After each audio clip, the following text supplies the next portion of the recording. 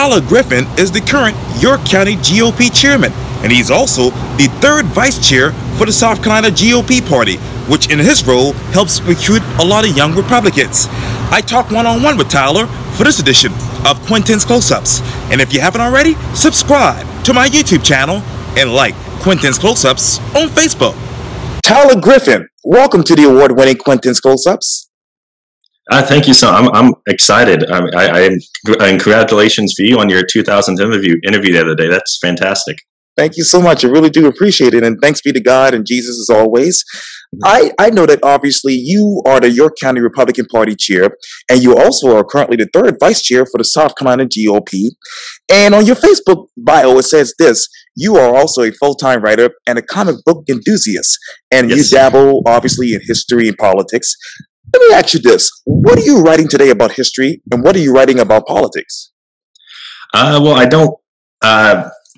In terms of the political, that's what I do here with running the county party, and I haven't done as much history and political writing as I would have liked. Although soon I will no longer be chairman of the county party, so that can allow me some more freedom in expressing my views on things. So I might get to do some writing on that regard. I actually do fiction writing is what I focus on the most.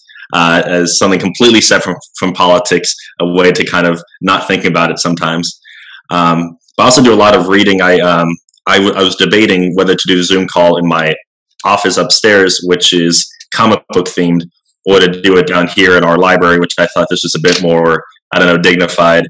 So I enjoy reading and learning about history. And, in the past couple of years, we've been, trying to grapple with in our country, how do we talk about certain issues and what figures, how should we approach certain figures? So I've been trying to, do a lot of reading and learn from different perspectives. So that's what I've been focusing on a lot in terms of history lately. And what are you reading in terms of politics these days?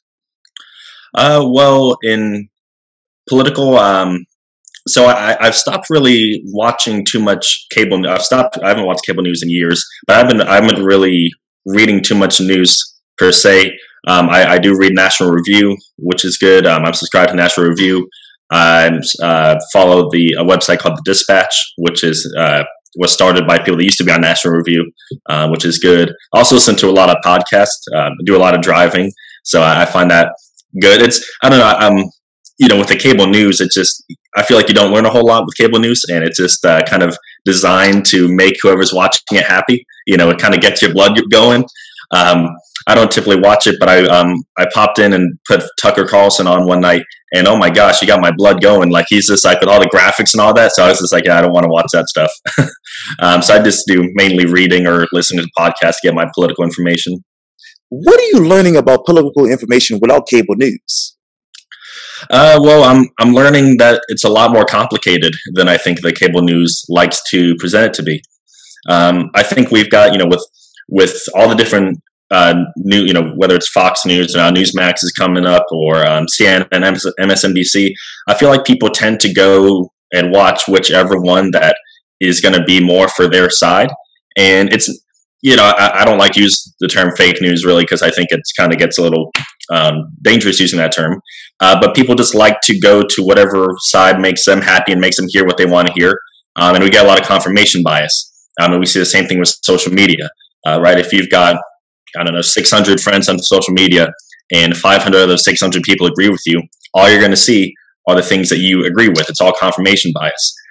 So I've tried to look at multiple different sources, and, by listening to podcasts, they kind of go more in depth with it. Or if you're actually reading an article, it tends to be a lot more complicated than the 2 or 3 minute group of 6 people screaming at each other, And when you remove the confirmation bias and obviously cable news, what exactly are you learning right now about politics, and what do you want to learn? Well, it's hard. I want to get into more.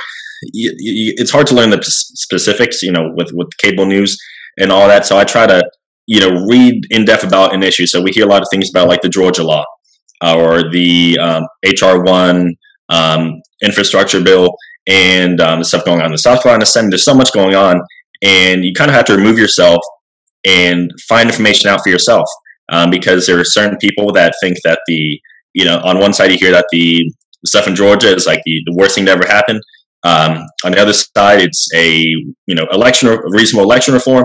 And so, how do we find the middle? What parts of one side are legitimate? What's part of the other side are legitimate? Where is the exaggerations? And so, as being civically engaged, you need to kind of look at the source yourself. So that's been what I'm trying to get into, and it's hard. There's so much going on. You get into one topic, then something else happens, and it's really difficult to keep up with everything. Obviously, you are the current York County GOP, and obviously you're the third vice chair for South Carolina GOP. Where are the exaggerations when it comes to the Georgia law, and where are the exaggerations when it comes to House Resolution 1? Well, I need to, that those are ones I need to look more into. I was providing those more or less as examples. But like for example, I've seen I'm on Twitter, and as a political person, you just have to be on Twitter. I don't tweet because I think Twitter is a mess, but I just get to get information from time to time and see what people are saying. And a lot of people, there's a part of the law that says, or people have interpreted the Georgia law saying that you cannot give water to people standing in line. From looking more into it and listening to information about it, what the law actually says, is that you cannot, like a campaign person cannot give you water standing in line past a certain point, because it is considered that, if I've got a Ralph Norman shirt on and I give you a bottle of water standing in line, maybe that would look like you're trying to, make a perception of the campaign. It's not saying that nobody can give you water in line. So that's a part of the law that, like, for example, has been exaggerated. So I need to look more into it, but I think that's one kind of tiny example of like the larger story of like, if we, go just solely based on what social media says, if we're going based on like a Facebook meme or a Twitter post, and that's the, what we get of the information of our perception of what HR 1 is, or of what the Georgia law is, then we're not really getting an accurate picture of what the law actually is. And what picture do you want to see? Where is the common ground? No, yeah, and I want to see the full picture, because and I want to talk, but I'm a Republican person, but I want to see more than just what makes my camp happy. I want to look at the whole picture. I want to be able to see where are Democrats coming from, because I think we're in a day and age where it's so hard to talk about politics with one another, because we're so far apart. I want to be able to see where is somebody coming from and what are the legitimate points of it, and then where can I acknowledge, the old Reagan saying used to be was that if I'm not going to agree with you on 100% of things, but there's going to be that 20%. So rather than going for the whole 100%, if I can get 80%, or where can we find the common ground? And so that's what I'm trying to look into, and that's not very popular today. But where are Republicans coming from in your mind? Well, I think there are concerns about election integrity, and I don't.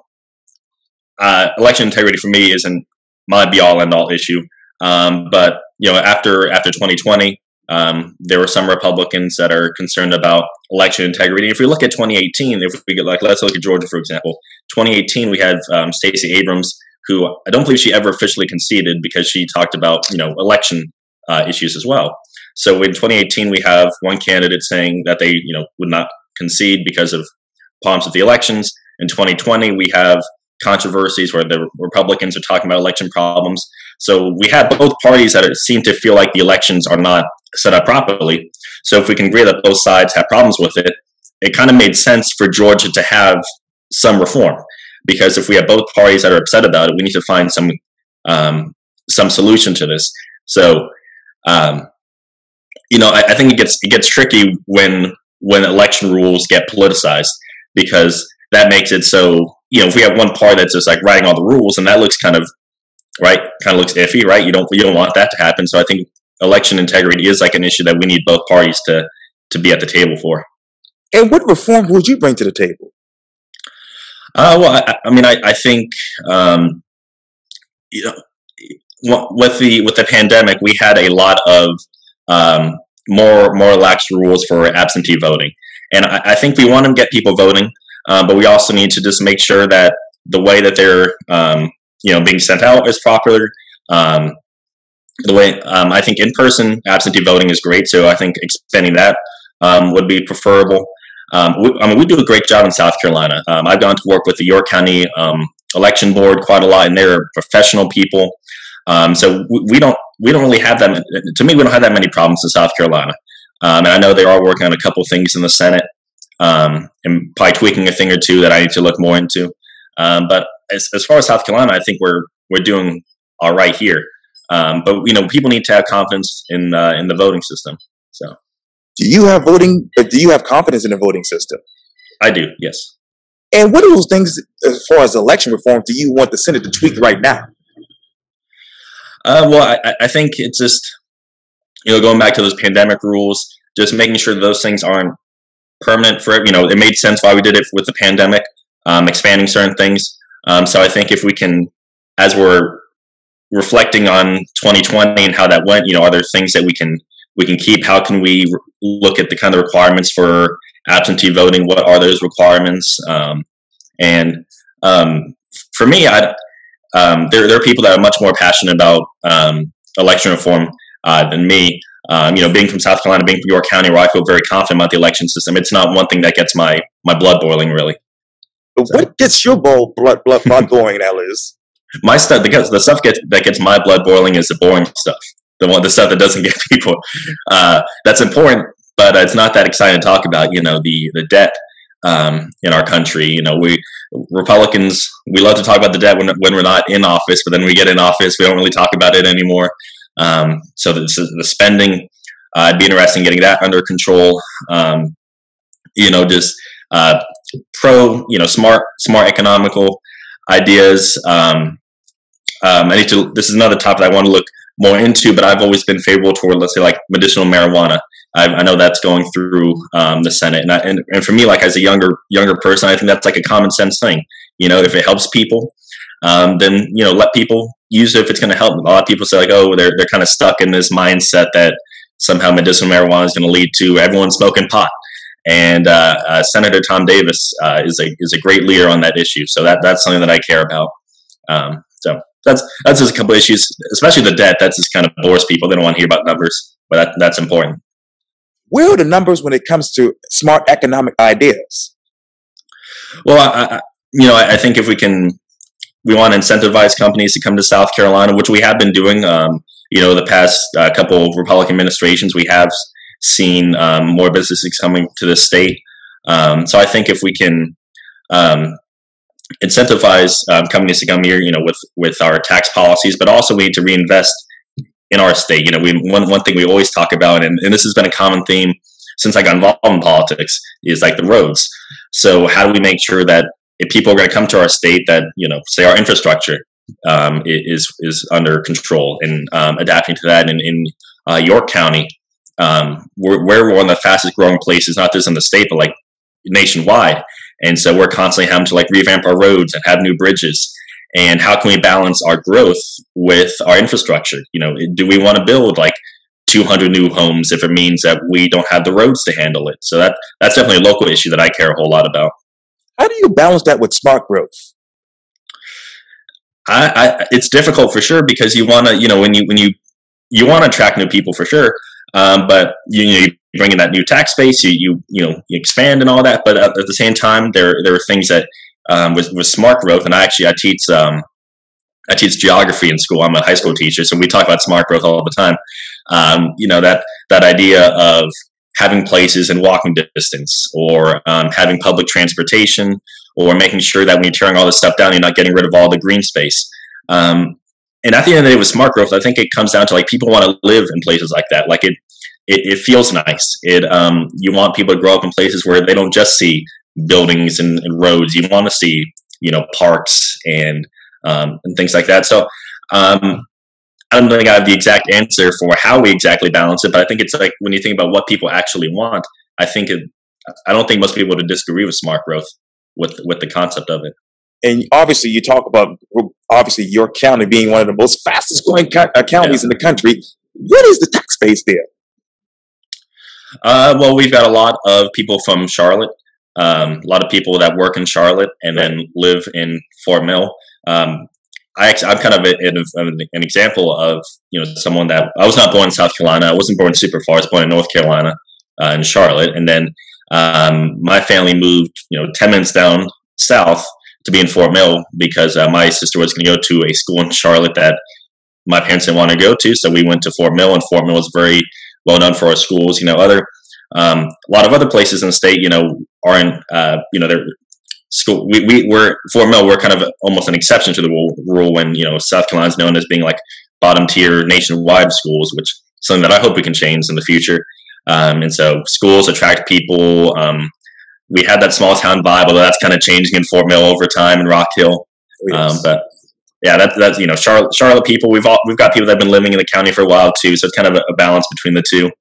I saw someone with a bumper sticker that had like Ohio, but it was in between like a South Carolina, like the shape of South Carolina. So it's kind of funny. Yeah. Wow, that's amazing. Well, let me turn back to York County. Obviously, like I indicated, you are the York County Republican Party, and you'll be stepping down very soon. But let me ask you this. During your particular time, how many members did you actually recruit for the party? For the party? York County, yes, sir.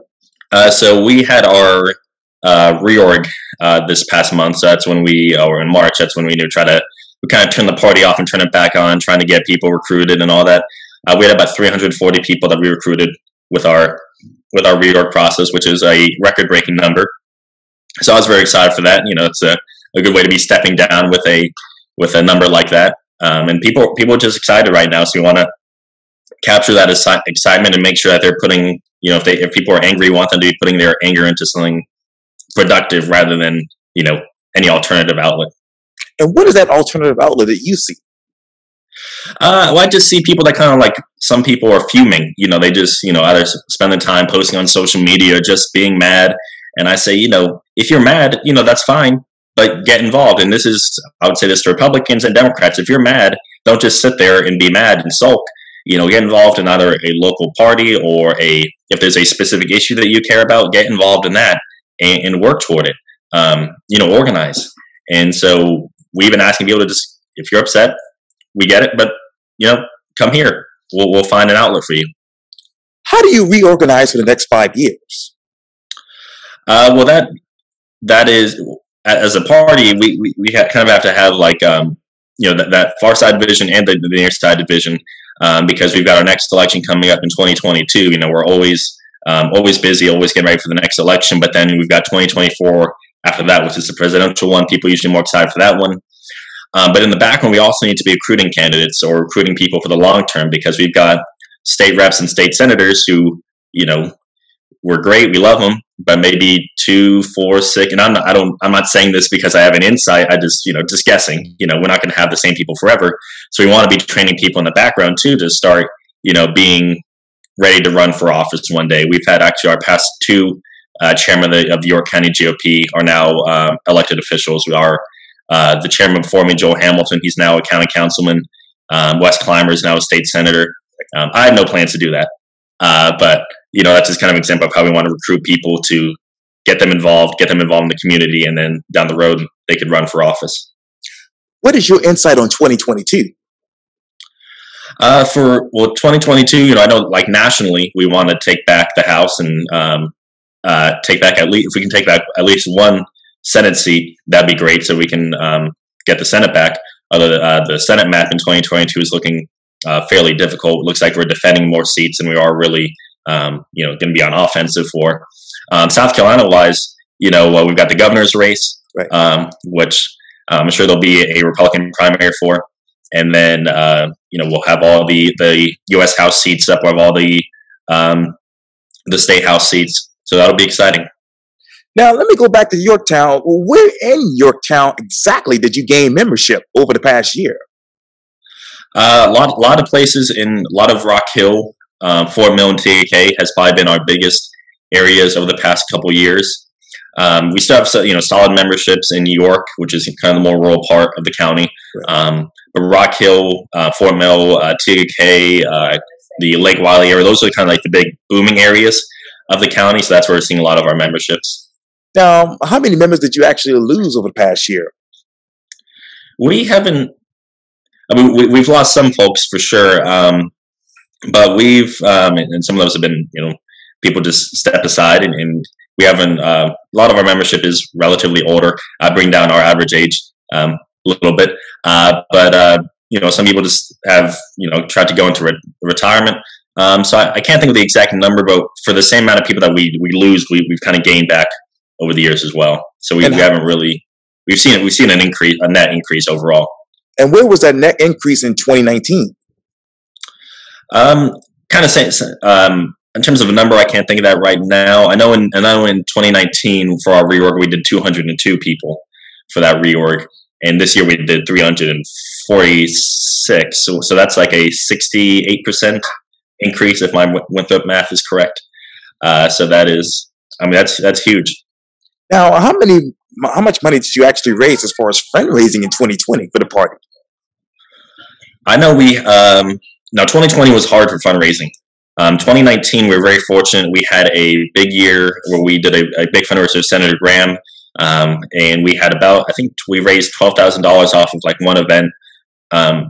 And typically when we did we would do a fundraiser on even numbered years. So that's when the excitement is. But we decided to do 2019, which was good. We were very thankful for, because then 2020 is when COVID happened.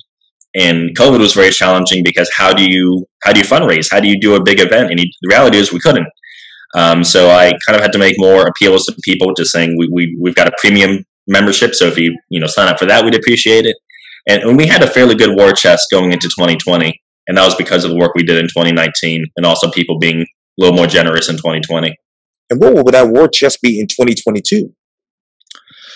So we're going to be setting ourselves up, and I will not, I've set up our budget for the rest of the year, and it's very conservative. So in our off years, we like to be more fiscally conservative because we want to get, higher profits, more revenue coming in. And then by 2022, we have money to donate to candidates and to, run an office if need be, and other things like that. So odd years, we're really kind of getting tight-fisted. And then 2022, we build all that up and then can unleash that. So I can't give you an exact number. I know last time we had about $20,000 to play with, but in 2020. So that was really good. We did a lot of stuff with online marketing, and then we donated to a lot of our candidates. But that will be up to the next chair, who will be elected on Saturday, as to the exact what kind of fundraisers will they do and how do they go about raising that money. And how much money in total did you all donate to candidates in 2020? I believe we decided we were going to split it half. So we had $20,000. We did about $10,000 on online marketing, and I think we actually ended up doing more because with online it kind of helps everybody. And then 10,000. I think we did about 10,000 between all the different candidates, and we kind of have a formula for who gets this much, who's an incumbent, and there's a power to incumbency. So who we're going to give more to, who's a new candidate, things like that. So it's about 10,000 for online and 10,000 for the candidates themselves. And what are the new candidates right now that you all are actually focused on? Well, in 2020, we had a new state senator, so Greg Gregory, right, who was a longtime senator from the Lancaster area. He retired, so we had a primary for that. So we had Michael Johnson, who was our county councilman. He was our chair of our county council. He ran for that seat, and so we gave him a little bit more because not any signed to his candidacy or anything like saying that he wasn't a good candidate or not raising a lot of money, but he's a new person on the ballot. So we gave him a little bit more. We gave a little bit more to the person then replacing him on county council, and then we gave to everybody, state house, state senate wise, that was running in York County. Now, how many candidates are you all recruiting this year? Well, for this year, with this being an odd numbered year, we won't be too actively. Although we'll see. I haven't talked to really any of our state reps about any intentions of retirements. I don't know of any. But if someone does announce that, then we'll be active and seeing if we can recruit some folks. And really, what's kind of challenging with the county party is you do not really play too much of a role in primaries. So when we had Greg Gregory step down, we had four candidates or so running for that seat. 2 are from Lancaster and 2 are from York County because Senate 16 spreads across both those. And we didn't support anybody. It came off to a runoff. We had 2 people from York County. We gave them opportunities to do events. We had a forum like this over Zoom with the 2 of them, and I helped moderate it with a professor from Winthrop, and we gave people the opportunity to learn. But then once we got our candidate, then we support that person 100%. Now, what were those higher profits in 2019 for you all as far as fundraising? I'd have to look at the numbers exactly. 2019 was our big fundraising year over the past because we operate off of 2-year cycles. So I was first elected in 2017. So you do 2 years, and you have our next convention in 2019. So of my 2-year term between 2019 and 2021, our big fundraising year was 2019, which our goal is to have 2 big years, 2019, 2020, huge war chest in 2020. But then, like I said, COVID happened. So that 2019 was that year we had the big Senator Graham fundraiser. That was coming off of just the Kavanaugh hearings where he had a huge boost in popularity. It's kind of funny because, if in 2017 I had a headliner of Senator Graham, I don't think it would have attracted as many people because he hasn't had the best relationship with some of our activists in the past because some people aren't huge fans of Senator Graham. But then after the Kavanaugh stuff, all of a sudden, we had like 300, 350 people show up for our fundraiser. So that was pretty great. So what is the biggest difference between 2019 and right now when you think of the York County Republican Party? Well, I think there's even more excitement. So I thought there was excitement in 2019. I mean, that's when we had our huge fundraiser, lots and lots of people. And now we've got even more people. And I think that's coming off of the national election, which, our position nationwide, with Biden being president and the Congress being controlled by the Democrats, there's not as much as we can do. But I mean, when we're thinking about the state Senate, the state House, we have more Republicans in there than ever before. So I think there's more opportunities in that regard. And so we've got a lot of people that are frustrated about national stuff. And so we have to kind of, focus them and say, listen, we get what you're saying, but we also have to remember local and state stuff is important too, and get them involved in that as well. And you said this on your Facebook page, quote, I've got 1 week left, obviously, this week as chair of the York County GOP. Pretty wild. I'll miss the company car and the 6-figure pay. And of course, you're being sarcastic with that. But I think above all else, I'll miss being known as the epitome of the establishment. What exactly is the epitome of the establishment right now? Well, and that's kind of a joke. It's really not that many people that call me establishment. There's like one person. There's a couple people that like to call me like a rhino or the establishment. I'm like, listen, do you know how much I get paid? And which is nothing. And like, you really think there's some like dark cabal where we meet in a room and all that. But they're actually, what's really interesting, I'm sure you'll be doing some coverage of this also, is the state chairman's race, right? For the SCGOP. Sure. And you have people that say like Drew McKissick, who I know and I've endorsed, right. That he's like the epitome of the establishment and he's awful and he's the worst thing that's ever happened. And I'm like, and instead we're going to bring in Lynn Wood and have him really throw the table and cause chaos. And I'm like, you sure you guys know what you want to have? The guy that lost us the Georgia Senate, or the guy that said that Mike Pence should be shot as a traitor by a firing squad? You want that to be your chairman? Establishment's a very relative term. As let's say somebody came through and said, "You are establishment, Tyler, and I'm going to beat you." And let's say I was running again at the convention on Saturday, and they beat me. Guess what they are now? They're the establishment. So it's a very relative term, just like rhino is a relative term. As a matter of fact, let me go to the statement that former President of the United States, Donald Trump, said about his endorsement of Drew McKissick. He said this, quote, Drew McKissick has done an outstanding job as South Carolina GOP chairman, elected more Republicans in 2020 than in over 140 years. Drew fought all the way to the Supreme Court to defend our voting laws and won. He will continue to grow the party and help conservatives get elected in the great state of South Carolina. Drew has my complete and total endorsement for re-election. How can Drew grow the party and help conservatives get elected for the next 5 years? Well, if you're looking at what's happening, we've talked about York County, for the past 10 minutes or so. We have to do that statewide. And if he's been doing a good job, or the team's been doing a good job posting pictures of like the excitement across the state. And we've seen county conventions and reorgs that are just having unprecedented numbers. So if we can find those people and plug them into our party, we're going to have bigger fundraising numbers, which means we can do more events. And then 2024, we're going to have all these Republicans coming to South Carolina for the primary, which we're going to capitalize on. And really, we just need to find ways to plug people in, get them involved. And I think Drew's the guy for the job. I can't speak highly of Drew enough. He's done a fantastic job as state party chairman, and I've worked with him just as county party chairman since 2017, and also as his third vice chair this past term. He's a great leader for the party, and I just think it would be an absolute disaster for. I don't think it was going to happen, but you got to take every election seriously. And I will no longer be county party chairman as of Saturday, and I'll be spending my time leading up to the state convention, doing what I can to campaign for Drew and to make sure he gets another term. Speaking of which, you said this quote, "Today, I'm excited to announce my campaign for re-election as third vice chair of the South Carolina Republican Party.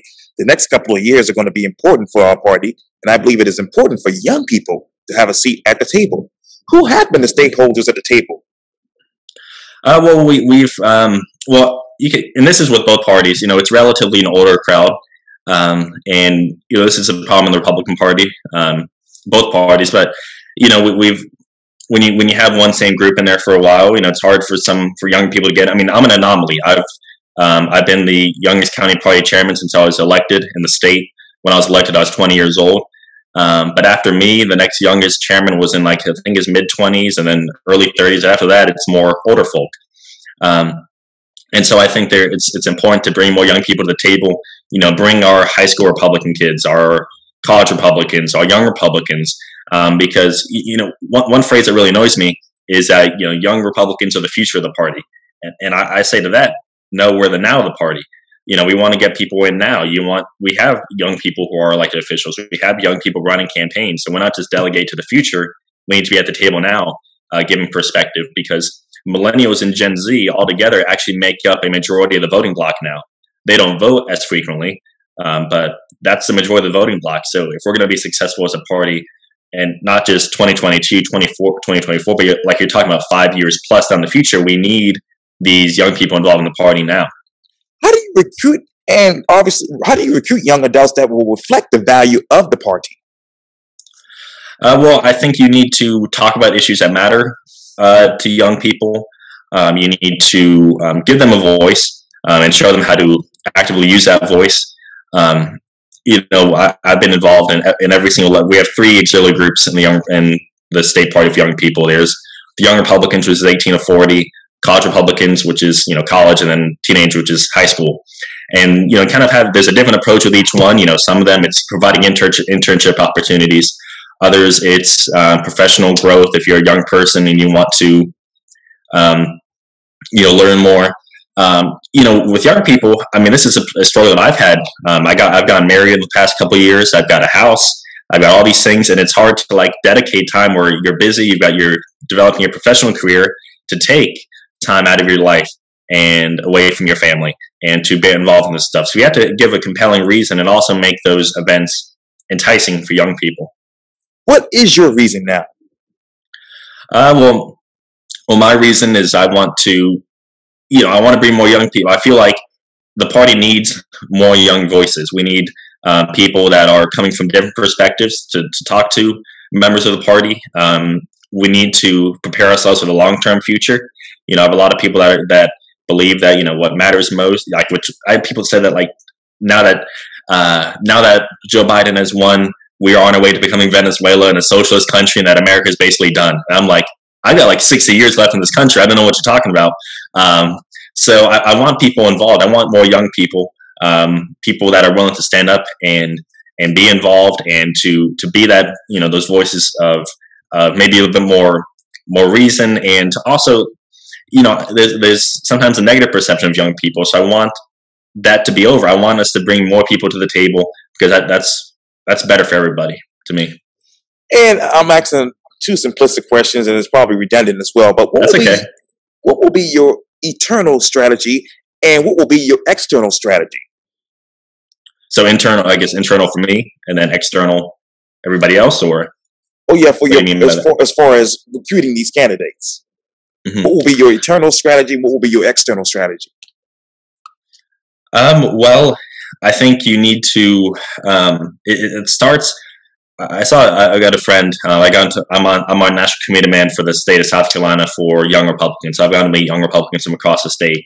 And a friend of mine from Virginia made a really good observation that if you are running for office and you say, "Hi, I'm Tyler Griffin. I'm running for State House District yada yada," if you have to introduce yourself that way, then you're already behind, or you probably shouldn't be running. Your intention with running should not be for the sake of like beginning, like that should be your first step. We need to get people involved in different levels of the community before they run for office. So whether that's getting involved in a local Republican Party or a young Republican group, or it's some sort of community group where you're getting involved, or at a church, because you need to have more of a reason to be involved than just the sake of being a state house member or a state senate member. I used to be, I used to be very embarrassed to say this, but it's open to talk about it. When I was in my 20s, I'm still in my 20s, so I was early 20s when I first got involved. I was saying to myself, okay, here's what I'm going to do. I'm going to get involved in the county party. Then I'm going to run for state house, then state senate. Then I'll be governor, and then you have all these like big aspirations. And I stopped myself at one point, and I was like, that's really dumb. I said that the goal of public office is to be serving people. So unless I'm asked, or unless the need calls for it, unless I really feel inclined, I shouldn't be running for state house or state senate. You should have an actual reason and be involved prior to than just saying like, I should run for state senate. I would look really good in Columbia. You need a reason. So with recruiting candidates, we're looking for people that are involved in the community already, or plugging people in to different areas. Because I think that's just one of the most important things. It'd be odd for someone to come in and just with no prior experience or no connection to the community to say, I'm running for this. It's about more than just a title. It's about knowing the people and going to Columbia, serving your time, then eventually coming home. As third vice chair for the South Carolina GOP, where exactly would you expand the membership here in South Carolina? So my constituency for that position as third vice chair is the youngins, I like to call them. So like from high school all the way to age 40. And so as third vice chair, your biggest ally are those three auxiliary groups I mentioned. Right. And so talking to them and finding ways that we can recruit people. Whether it's providing those internship opportunities or making meetings a bit more different for young people than they are for like the standard meetings. So as county party chairman, we have a meeting, once a month, and we go into like a hotel, a kind of meeting room, and we sit down in our rows and we have a speaker come in and they talk, and it's engaging and it's good. But for our young Republican meetings, maybe we'll meet at a park, or we meet at a restaurant, and we hang out, and it's more social. And it can be networking, and we may have a speaker, but it's going to be more of a casual setting where we can get together and talk about what matters to us and how we as young people can impact our communities and to be involved in politics. So there's different strokes for different folks, I suppose. What are the unique challenges for your party? For the Republican Party as a whole? Yeah, for the South Carolina GOP, yes, sir. Well, I think.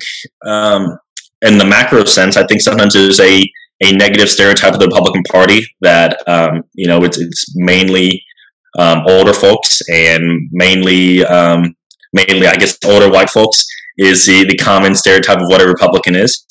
And I think part of that is bringing more voice. That's where that bringing more voices to the table thing is. So if I was and I, like most members of my party are older, so I'm not saying this to disparage old people, but if I was like in my 50s or 60s and I said, hey, young person, get involved in the party, they might like raise an eyebrow and be like, why are you telling me to get involved? But it's different from coming from me, somebody who can relate to somebody at a different level and make personal connections with them and make references to things. That same thing is true of minorities and of women, of having more voices. It's different talking about, I think like the pro-life debate, I think, everyone has a say in that, but it's different to have a man talk about that than it is to have like a woman give their perspective, or this is all sorts of things where I think I don't want to get too much into identity politics, but I think the stereotype is that the Republican Party is all just one thing, and that they don't understand perspective. So I think we need to bring more people to the table and highlight some of our voices, which we do have different voices in the party. Besides older folks, and also listen to more people. I went to back in late May. It was late May, early June. We had when the George Floyd protests first started. I actually went to an event in Rock Hill. It was a very large gathering of people, this was before some of the stuff in like the summer and really kind of like some of the stuff in DC. This was prior to all that. It was a very good event, very peaceful, and I listened and I reflected on it. And I think we need to listen to people and come up with our own solutions for issues and show that we're listening with different things. But what is your perspective on the pro-life debate? What should you be listening to, and what solutions should they come up with? In terms of who should the like leaders in Columbia be listening to? Well, I mean, there's a lot of voices in this debate. There's I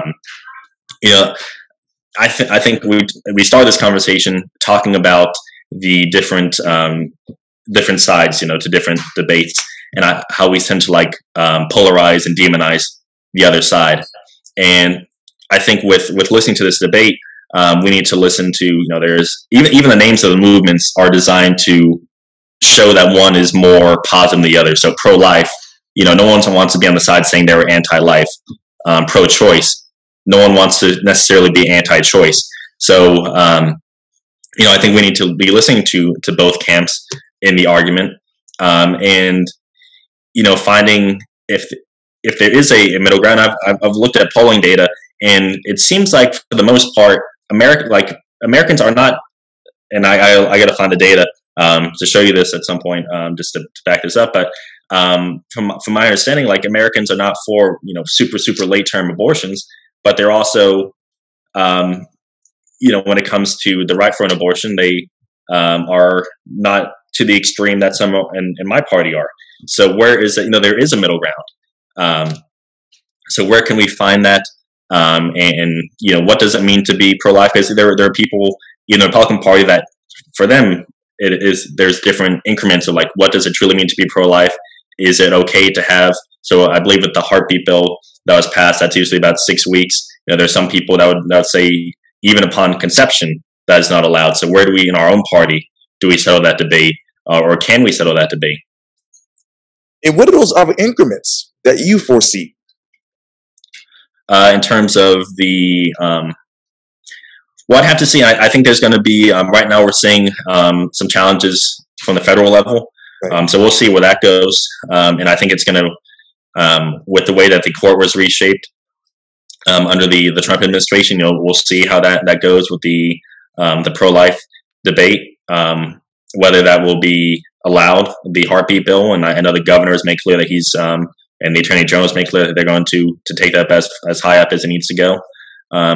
So I'm not sure. We'll see how that develops. And I think what happens with the heartbeat bill will kind of be not only a precedent for South Carolina, but it could, if it were to go to the Supreme Court at any point, be a nationwide thing.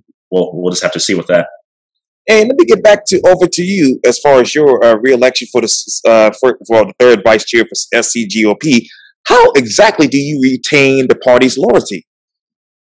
Well, you work hard, and you showed that you are working hard. I'm actually going to be meeting tomorrow with I've got an opponent for that position, a young woman named Leighton Smith, who helped out with SC1. We're actually going to meet for lunch tomorrow and talk with one another about a couple of different things and see where we align on certain issues.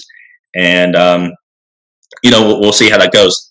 I'm one who I've done a term. And even though I've announced my reelection, Leighton is a great candidate. And if we have a discussion and realize that, hey, if we're on the same page, maybe we can work something. We'll see how that goes. But I'm not one who is a title chaser.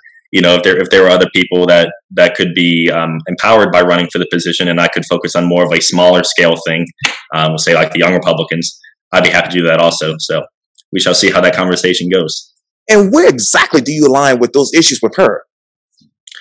Well, she is she worked very hard for the SC1 campaign with Nancy Mace, right? And so she is, and we're talking strictly when it comes to recruiting young people. She did a lot when it came to getting a lot of interns for the party. So is there a way that we can retain those interns and keep them in the party long term and get them involved in different levels? So I applaud her work with that. And, for a position like this, I don't think there's going to be a whole lot of areas of disagreement. If her and I could work together rather than, going through any sort of like, contentious thing, which even if we both, end up running, it won't be contentious. I mean, she wins, I win. We're both going to be happy, both working with each other regardless.